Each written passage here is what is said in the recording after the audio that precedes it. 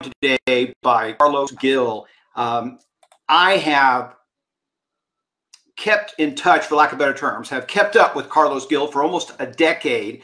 And Carlos Gil, I'm not going to spoil it, but he's got a very interesting background. He's also the best-selling author of The End of Marketing, Humanizing Your Brand in the Age of Social Media and AI.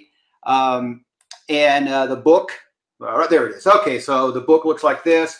It's a great book. It's just has a lot of great information. The thing I like about this book so far, Carlos, is that it's not just your typical social media book. It separates social media from being an influencer and so on. Anyway, Carlos, welcome to the show. Bert, it is so good to be here with you. Thank you. So let's talk about this. Like I said, you and I were talking prior to the show starting about your background with the Pink Slip Party. So tell everybody about what that is and how you got started. Yeah, such a good question. And it's one that I don't get asked a lot of nowadays because most people that meet me, they come across me on YouTube or they see me speak at a conference. So I started my career in financial services and in banking at the beginning of the 2000s. So in 2002, got my first job, professional corporate job working at Citigroup. From there, I went to go work at AIG. And right around 2008, I got laid off in the banking industry. And this was the height of the recession and financial crisis. And back then I was significantly younger than I am now. I was 25 and I didn't have any social media presence whatsoever.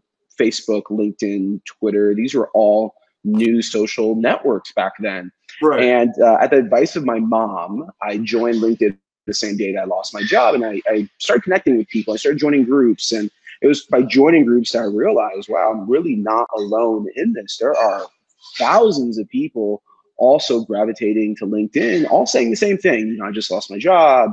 Does anyone know who's hiring? And I lost my job in November of 2008. The month that I lost my job, hundreds of thousands of other professionals in the US lost their jobs too. And it was right before the holiday season. And, you know, for anyone that's ever been out on the job search and unemployed right around the holidays, you know that, you know, everything shuts down, even in business, right? Like in small business, if you're an entrepreneur, this is the type of season, or this is the time of the year where people are not thinking about, you know, hiring or adding new vendors.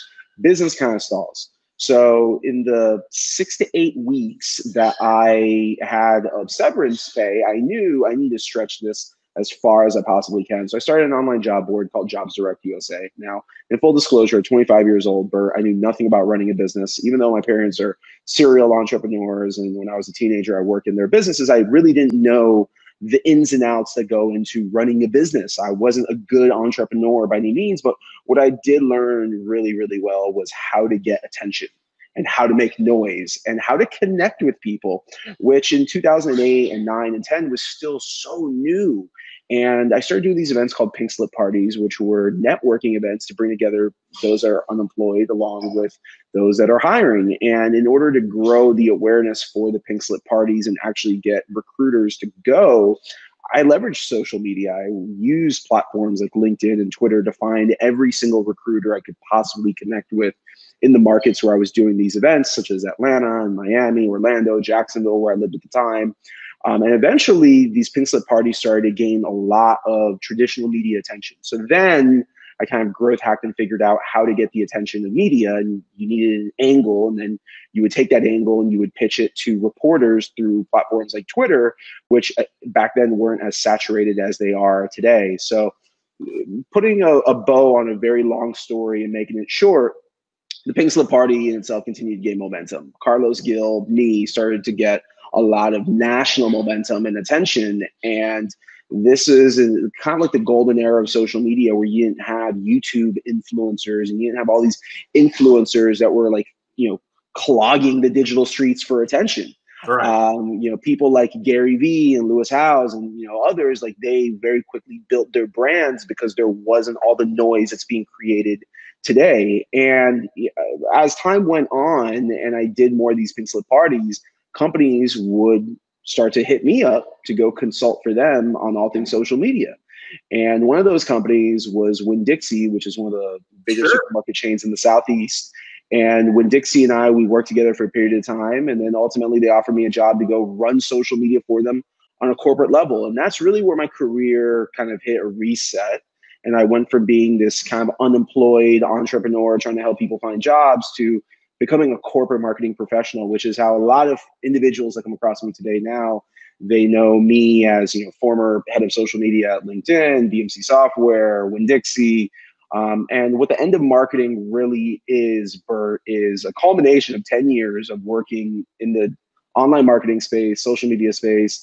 And it's really a brain dump. One of the reviews I read on Amazon was spot on. It's a brain dump of everything that I know to be true in terms of how social media works. And, you mentioned before, in terms of it being an easy read, I'm not a textbook marketer. And if you've ever seen me speak on stage at a conference, I like to compare my keynotes to, it's like a hip hop concert to church, right? I preach the gospel of marketing to you, but in a very entertaining, a very easy to understand way while giving you actionable insights.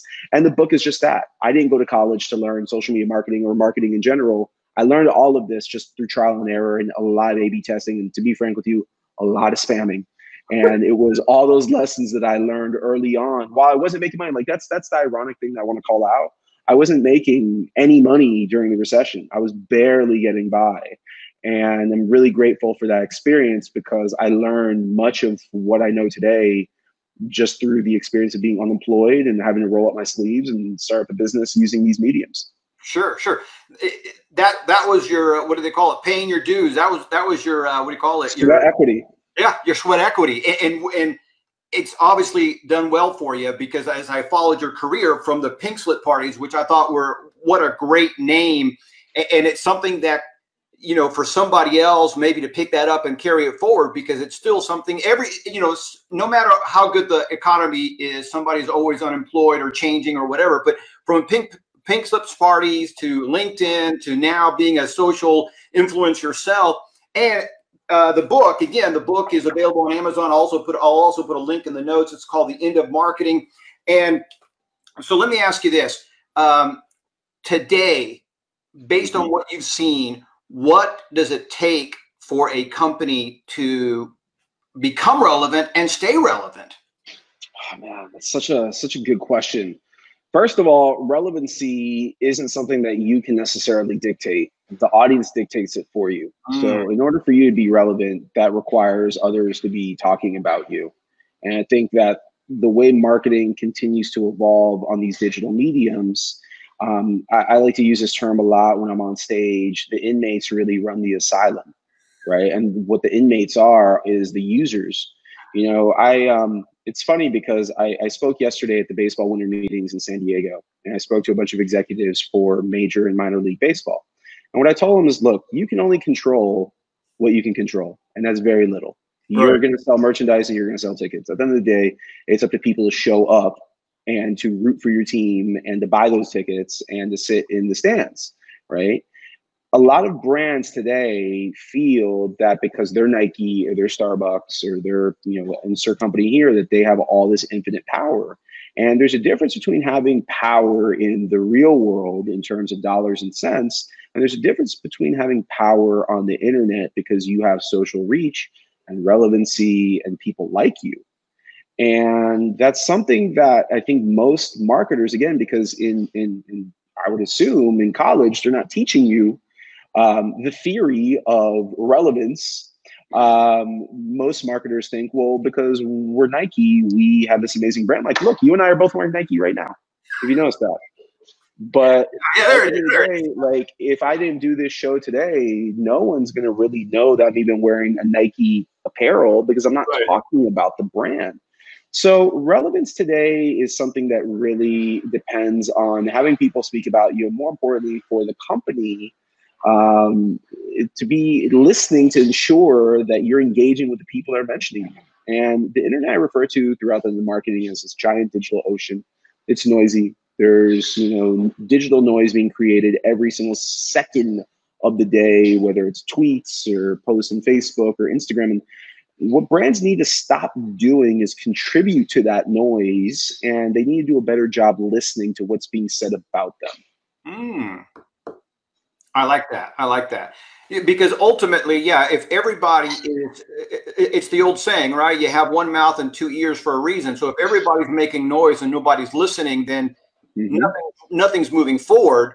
But if brands are picking up on the noise and they're listening and they can say, hey, I hear you, I feel you, this is what we're doing, or this is whatever, or they can just, they can start the conversation or move it forward, that's going to be more, what do you call it, more relevant than just putting out more content.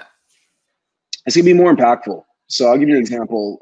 Every time I sit with a potential client to work with, one of the first things I do is I go on Instagram and I type in hashtag their company name, assuming that they're a big enough brand. And I show them the thousands of mentions of their brand that they have never engaged with. And I share with them, this is an example of why your social media strategy today doesn't work. Because while you're focusing on creating all of this content, you have a very small subset of user that's even seeing the content. Very, very, very minuscule number by comparison. Right. If you were to just take a step back and not ever post ever again, you'll be completely fine. Because again, inmates run the asylum. The users itself on these platforms inherently are going to promote you one way or another. They're going to go into one of your stores, one of your cafes, one of your shops. They're going to wear your apparel. And at some point or another, they're going to tag your brand and mention your brand. And that's the opportunity for you to swoop in and engage with them and build relationships. Now, a big premise of the end of marketing is that people are brands today and people have influence. And the reality is that everyday people like you and I, we have the same access to the same tools as every celebrity and every major brand out there. Like, that's what's great about the internet today is we all have really the same level playing field and the same competitive advantage. Where brands really are missing the mark and they're going to need to start doing a significantly better job besides listening is making people the faces of their brand. And the way that you do that is, first of all, you tap into your employees. You give authorization to your employees essentially to create content on your behalf. You make employees the faces of your brand, the mascots of your brand. And then your customers, you pay better attention to who's already talking about your brand, who's a customer, who's passionate. And then you allow them to tell the story or the narrative of how they use your products and services. Such a simple concept, Bert, but it's ironic that we're in almost the year 2020 and you have so many educated men and women that work at billion-dollar corporations that don't understand, and instead they blame the algorithms and the fact that they don't have the resources that they need. Well, and I think part of that though is the overwhelm. It had, because a few years ago, 5-6 years ago, maybe even 3 years ago, a social media manager was just pushing out content. And that's great. As you and I just said, hey, that's first start. But depending on the size of your marketplace, maybe you need a social media listener. And so that takes a lot more time and a lot more work. And depending on the layers of that company, I could just see, somebody like a GE saying, well, we got to get this approved. And you know how sometimes the corporations get so big that they're concerned about how things are said, how they're answered, especially in today, because if you say something that might be, quote, offensive, people will just pile on, so I think there's a little, a little fear, intimidation of, man, what are we going to say? How are we going to say it? Who can we trust to say it? But I like this concept of spending more time listening and responding versus just putting out more and more content. And I think that's, and you correct me if I'm wrong, I think that's the shift that's happening. Because again, 5 years ago, it was just content and you put out stuff and blah, blah, blah. Today, it's different. People, the rules have changed. And, I often compare these social networks to casinos, right? And if you understand gambling terminology, then you would know that the casino is the house. And, I know this to be true because I used to work for a social network in LinkedIn, and these social networks are digital advertising platforms. At the end of the day, right, they want people to be on the platforms as long as possible, consuming as much content, because the longer that users are on the platform, the more ads that they can serve, and the more ads they can serve, the more money they can make. And that's how they keep the lights on and employ thousands of people at their business. So with that being said, Bert, the rules have changed, and marketers need to understand the rules have changed and play by the house rules if they want to win. That's not my rules. That's not what I dictate. That's just the way it is. So you're right. 5-6 years ago, when you would have a Starbucks jump on Twitter or jump on Instagram, everything seemed very new, and people gravitated to that newness. But again, what was once new is now old. And what I will say is what was once old is now new in terms of the fact that relationships matter now more than ever. And again, such a simple concept, but I like to use this this comparison, and I talk about this in the book, old school rules with new school tools. Business has always been built based on relationships, whether you're a small to medium business all the way on up to an enterprise business. Relationships are what matter first and foremost. And the tools that we have access to today really give you the best opportunity to build and foster relationships. Yeah. What's interesting in the book, and it reminded me of the yellow cabs out there, the taxi industry, because in the book, in the conclusion, it says, you talk about this. It's always been the customer, not the technology, and it always will be, right? And so you look at somebody like the taxi cab industry that got slaughtered by, or is still being decimated by, all the rideshare companies, and they thought that they got put out of business or that they lost market share because of an app, and it's not the app. So just the other day, I was in Vegas and I decided I'm going to jump into a cab to see if they've changed their system, right? See if they've listened to the customers and are now trying to, do something to deliver a better experience. It's gotten worse, because when you get into a Lyft or an Uber, the cars are clean. They tend to be updated. The individual driving tends to have knowledge of the city and a very good grasp of English. And I'm an immigrant, so I will never begrudge somebody coming to this country and just jumping in because you're here to make money. Right. You got to also be able to talk to your customers. And so in this cab in Vegas, the guy barely spoke English. He'd only been in town for like 3 or 4 days and didn't know how to navigate around. So luckily I knew where I was going, so I could tell him. We get to the place that he's going to drop me off, and I go to swipe my credit card, and it says there's going to be a $3 charge for using a credit card. And I'm saying, I'm not paying a $3 charge.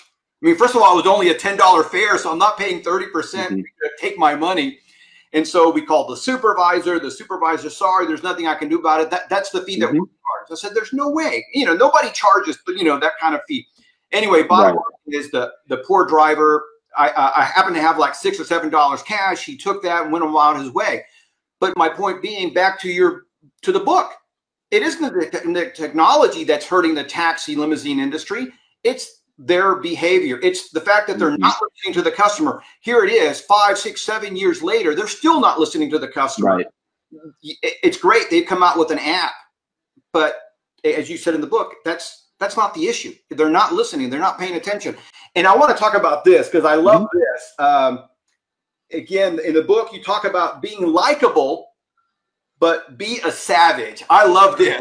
What the heck is being likable but being a savage? Explain this. So here's the thing, right? In kind of like modern day pop culture, millennial Generation Z talk, you use the word savage a lot when, let me see how to put it in context. Like, you took someone's seat on the bus and they were about to sit down, but you swooped in. That's a savage move. So I started making these parallels and connections to pro wrestling because I'm a huge pro wrestling fan, as I share in chapter 3.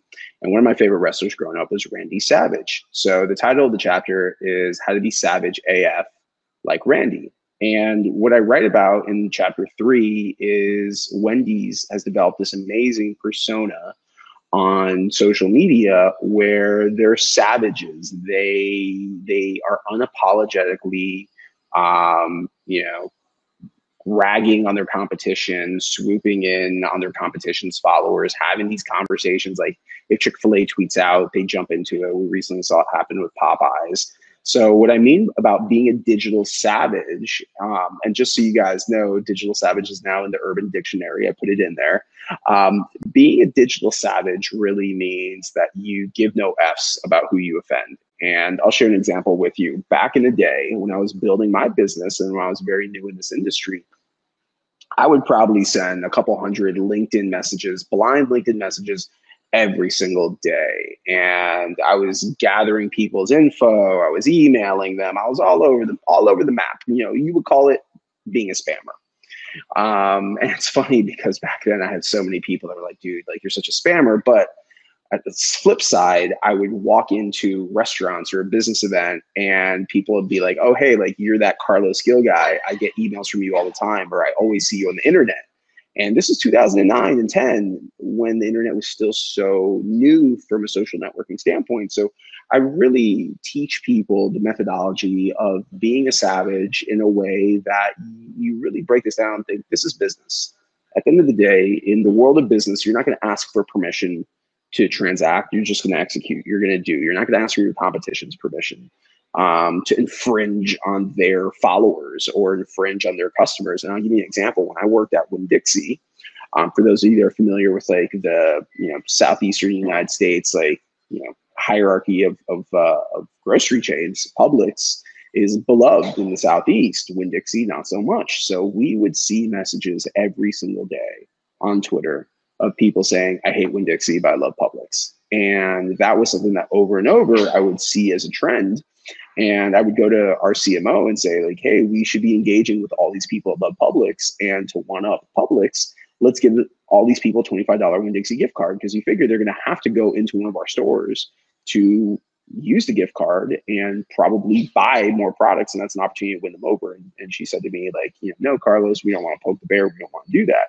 But, that was 2012. And we're in a different era now where you have to be much more aggressive. So I'd say the easiest way for anyone to understand what it means to be a savage is be aggressive in how you market. Just sitting idle and hoping that people consume your content on social media is not going to cut it. Not only is that not going to cut it, but there are so many lame offers out there. One of my favorite lame offers is, you'll see this, somebody will post something on social media and they offer like 10% off. That's like, right. Come on, I can get 10% off almost any store, almost any restaurant just by asking, hey, can I get a 10% discount? I'm old, give me a 10% discount. It's like, I like that Winn-Dixie example because you're being super aggressive, and you have to, because it's about getting that market share. And in the internet marketing space, you call it a bribe, some kind of legal bribe, some kind of aggressive bribe where, hey, come and sign up for my newsletter and I'm going to do this for you or whatever. You got to give reasons for people to overcome the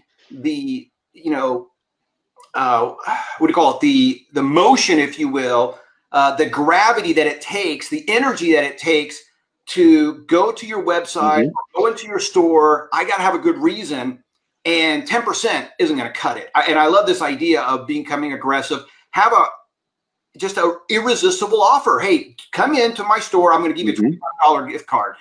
If they have a good experience, you're probably going to have that customer for life. It's such a simple, and you're right, it's such a simple concept. I'll give you an example. A couple of nights ago, I ordered from Grubhub, and my food was over an hour late. So if you ever ordered takeout, and that, first of all, when you order takeout food, it's not the same experience as when you go to a restaurant and like they serve you your food on plate hot.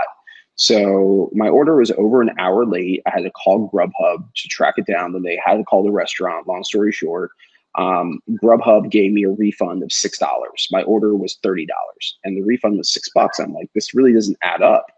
So I messaged them privately, mind you, Bert, and this is through Twitter. I didn't blast them to my followers, right? I messaged them over on Twitter. And I was like, hey, look, this order came. It's not good quality. It's cold. It was an hour and a half late. The chips were stale. The chips and guacamole was smaller than what I anticipated. Long story short, they then publicly, instead of replying privately, they publicly tweeted at me, and they're like, "Hey, we're so sorry for your experience. You've been issued a partial refund." So mind you, the words matter in social media.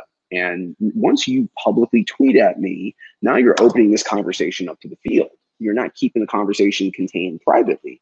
So now what am I going to do? I'm going to respond to you publicly. And my response was kind of like an a-hole response to them. I was like, well, very clearly you want to make this a very public conversation. Like, okay, I did not like the food at X restaurant. It was over an hour late. It was cold. I would like a full refund. And now they're tweeting back at me, and they're like backpedaling, and they're asking me for my email address, which is, personal information. Instead, Grubhub could have mitigated this and just been like, you know what, we're so sorry about it. We just gave you a full refund. We hope that you order from us again. By the way, here's, a coupon for, $50 off, enjoy $50 worth of free food on us. But you see, most brands aren't doing that. And I call it lazy marketing. And in this era where consumers have more options and more access to put you on blast, you need to care about what people say. Otherwise, negative reviews add up. Yeah, yeah. Well, and you never know who you're dealing with. I mean, you don't know if that customer has no following, or, like in your case, somebody who might have millions of followers. You don't know where that's going to go. And, back in the day before social media, even before the internet, the rule of thumb was one bad customer will tell 10 people. Absolutely. One upset customer will tell 10 people. Nowadays, that one upset customer can literally tell tens of thousands. And you mentioned reviews. I have 2 teenage daughters, and my twins will make a decision based on a review. Same. And so a lot of people are that way. I personally don't do that as much as I should, but I'm also, I tend to ask for referrals and stuff like that. But still, one bad review might influence tens of thousands of people. And what's a $30 refund? What's a $50 credit? Nothing compared to the cost of one bad review. Yep. 100%.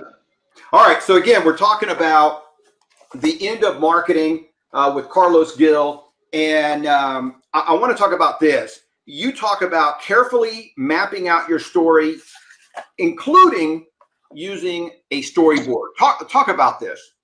So it's really simple. A lot of folks, when they try to tell stories in social media, they're just kind of posting, whatever. They were kind of posting by the seat of their pants. Storyboarding, what it really means is having a beginning, a middle, and an end. So you're starting your story with giving some people context of like what you're going to do today. You're walking in through your progression, and then you're ending the day. Most stories don't need to be longer than a minute or a minute and a half, because when you think of it, like, if you're using Instagram stories, the maximum piece of content that you can create in the stories format is 15 seconds. So if you are, let's say, a real estate agent, an insurance agent, you have your own small business, and you want to really bring people behind the scenes of what you do, like, give them some context instead of just arbitrarily showing, anything in front of them. Like, give them some context, like, hey, today I'm going to do X, and I'm going to take you and show you this. Or if you're going to do some sort of like, Q&A or an Ask Me Anything. So it's just really being strategic at the end of the day, Bert. I like that. Instead of just flailing about, hey, you're again, you mapped it out. You're trying to achieve a certain level, or not level, but distill a certain message. Correct. Are there examples of companies out there that you think are doing a good job of pushing out a specific story?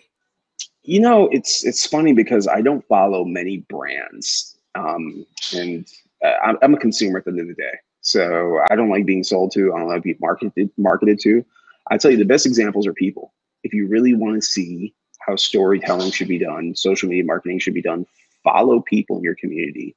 See how your local real estate agent is using social media. See how your local insurance agent is using social media. Yeah, I like that. All right, let's see. I want to talk about this because in the book, you talk about a specific instance in Phoenix where you were talking to a gentleman named Sean, and you told Sean companies like Best Buy and others will eventually need to hire creatives, not marketers, to do Such this a good point. as him? In other words, talk about Such a good point. Go ahead. Such a good point. So I'm referring to my buddy Sean Ayala. He is a content creator on Snapchat, and that's like his side hustle. And by day, he works in corporate marketing for Best Buy. And, you know, we're at this conference a couple of years ago, and I told him, like, Sean, you need to go to Best Buy and get them to hire like 4 or 5 of you, because the skill set that Sean possesses from like an illustration standpoint, he draws really well using a stylus on Snapchat. Like, that in itself is an art form, and that is a piece that's a form of content marketing that influencers know really well. But if you give like a traditional graphic designer an iPhone and a stylus, they're not going to know how to design and doodle and illustrate the same way. So I think going forward, brands will need to start hiring employees in marketing that understand storytelling, creative storytelling. They're going to have to start hiring creatives that understand how to draw on phones. I'll give you an example. The last company that I worked at, BMC Software, which is a software company in B2B, the way I started hiring and building my team, and this is going to sound bad the way I say it because of ageism and whatnot, but I started hiring younger, right out of school professionals that understood Snapchat and Instagram marketing, because that in itself is a skill set that's valuable to brands today if you're trying to engage a younger demographic. Something like right now, like TikTok. TikTok is really hot. I'm not going to be your expert to teach you how to make music videos on TikTok. My 13-year-old son is going to be more experienced than I am in being able to teach you that, but you can't hire a 13-year-old to go work for an enterprise brand. But you can hire someone right out of school who's 22, 23, and they are going to know how to speak to a younger audience. They're going to know some of the lingo and jargon and some of the different tools and tricks to the trade. Yeah, yeah. Yeah, I think that in itself is a great idea, a great tip. And maybe 13-year-old might be too young, but a 16-year-old, 15-year-old, 16-year-old, 17-year-old, you definitely could hire somebody like that. And, depending on what you're trying to achieve. And I like this idea because, again, if you're trying to go after that younger market, hiring somebody like myself, I'm 57 years old. Mm-hmm. I can't even remember. I can barely remember what I ate yesterday, much less trying to get to the mindset of a 19 or 20-year-old, but maybe a 16-year-old, or like you said, a 22-year-old right out of college could. Right. Okay, let's talk about this. In the book, you talk about creating a monetizable brand for yourself and your company using the social networks. Give me some ideas. What are you talking about when you say a monetizable brand? A monetizable brand is one that people can transact with, through social media. Like, I'll give you an example. Right now I have a book, and I'm promoting that book every single day by doing things like this. Every single time someone gets the book in the mail, they share it on their Instagram, I'm sharing it on mine. But that process started, Bert, the day that I signed the contract to the end of marketing. From that day, I started building interest around the book. As I was writing the book, every chapter that I would write, I would share a tweet, a Facebook post, a LinkedIn post, an Instagram post of the title of the chapter. So if you followed along, there's 12 chapters in the book, you would have seen every single week as I was writing over a period of 12 weeks, there was a different chapter. And I was like giving you a preview in terms of what each chapter is going to be called. Well, what happened along the way is that people would congratulate me, clap me up, they'd show excitement, they'd ask me where they could go pre-order the book. And what I was really doing is I was bringing my audience, my community behind the scenes with me. I brought them along for the ride over a period of 3 to 4 months. And that in itself is what helped me grow the end of marketing to become a bestseller very quickly. That's creating a monetizable brand. When you bring your audience behind the scenes, when you give them access, but also I think it's also showing the human element of your brand. So writing a book is not easy. Growing a business is not easy. Teaching people is easy. And if you can teach people and show them the way, then what it's going to do is it's going to bring them a lot closer to you. Yeah. You know what? And I think that something that you said there about, writing a book not being easy, growing a business is not easy. I've seen people who've established a huge fan base or a huge following talking about their weight loss process. And I think that when you look at a lot of these influencers, you're looking at them today where they have millions of followers, and man, they seem to be on this massive level, success mountain, if you will, and they don't see, and you think, man, I can't do that. But back to what you and I were talking about in the beginning of the show, when you get to know somebody when they were just laid off work and they're going through that process, or they just started their business, or in this case writing a book, connect with them and say, wow, this guy is sharing some very personal stuff. He's showing his vulnerability, and I can connect with that. And I think a lot of people are afraid to show that sometimes, no matter how good you are, no matter how great your intentions are, it's hard. Life sucks sometimes, no matter who you are. It does. And, I'm so glad that you brought up the vulnerabilities aspect, because I learned in 2008 and 2009, when life wasn't as good and when I wasn't really known like I am today, I learned the power of story, and I learned firsthand the power of making yourself known through your vulnerabilities. And if you're having a bad day, tell people. If you lost your job, tell people. If life isn't good, tell people, because the reality is there's always gonna be someone else out there that can relate to you and your story. And we're at this period in time now where social media is so scripted, it's fake.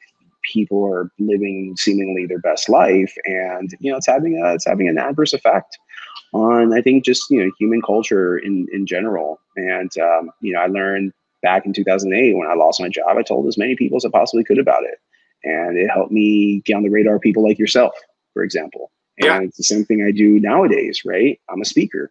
I share what I do. I share where I speak. I'm an author. I've been sharing the process. I'm growing a digital marketing agency. Like, these are all things that are happening concurrently. And I'm just sharing.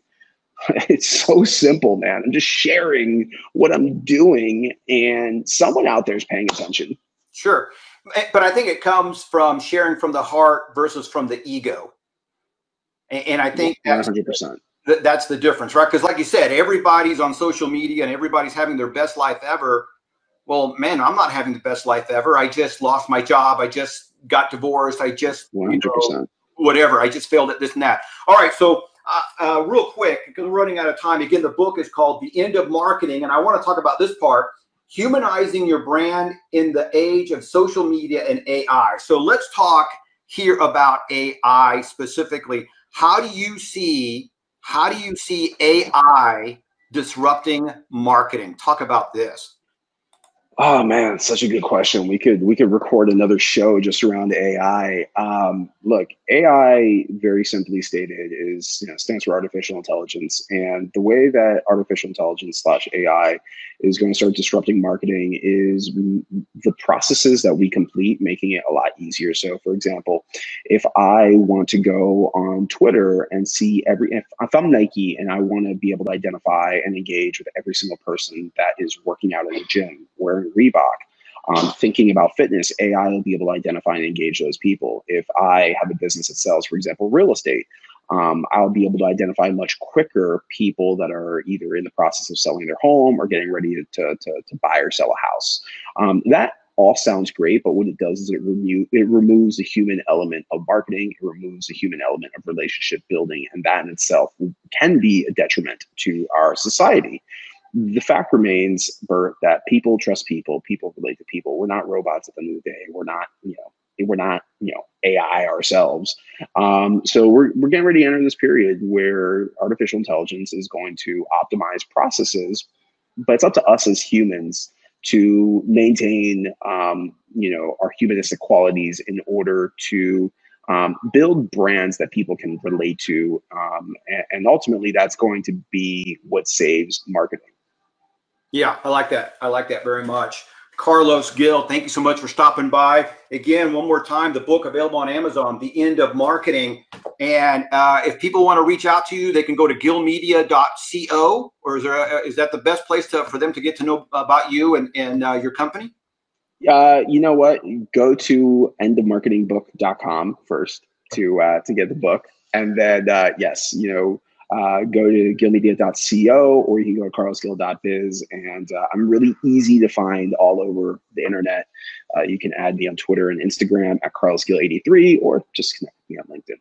Great. Carlos, thank you so much. Looking forward to catching up with you again, my friend. Thank you, Bert.